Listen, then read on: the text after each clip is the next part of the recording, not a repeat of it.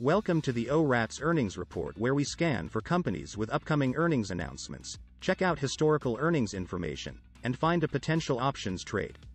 Let's start by running a scan on stocks reporting earnings this week, which includes the total option volume indicator, sorted from greatest to least. Focusing on Microsoft, as we click through, we see this large cap company in the software infrastructure industry reports earnings on Tuesday, July 26, after the close. The Earnings and Financials tab takes us to more detail, showing the options market expecting a move of 4.3% in either direction. This move was breached in 3 out of the last 12 earnings. During that time, the post-earnings move was outside of the implied range 3 times. In those cases, long straddles were profitable. The rest of the earnings moves likely yielded profitable short straddles. We can overlay quarterly financial data by clicking on the ratios below the earn move graph. Let's look at the PE ratio, which is the stock price divided by the trailing 12 months earnings per share. For MSFT, the current PE ratio is 27.7, which is 14.3% under the average for the last 12 earnings observations. Returning to the Overview tab, we can quickly run a scan to find the best option trades. Since earnings are right around the corner, we scan for neutral strategies, then filter the scan results by S%, or smoothed edge, by setting it between negative and positive 3%.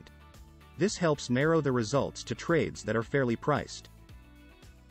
The highest ranked trade is Iron Condor with strikes at 215, 235, 265, and 290, expiring on the 26th of August 2022, for a credit of $7.54.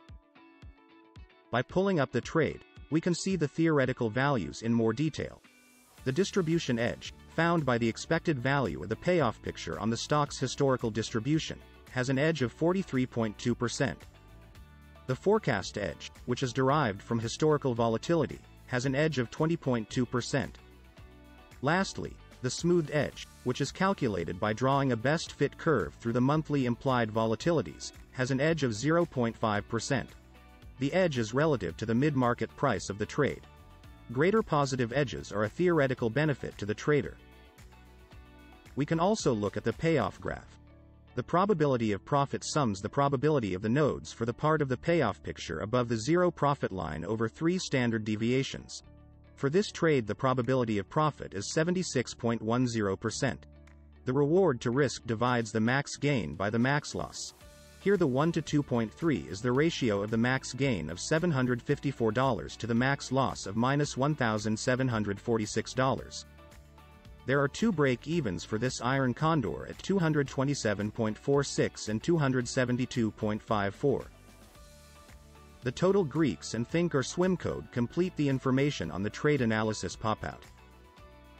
Next, let's look at this trade in the Trade Builder.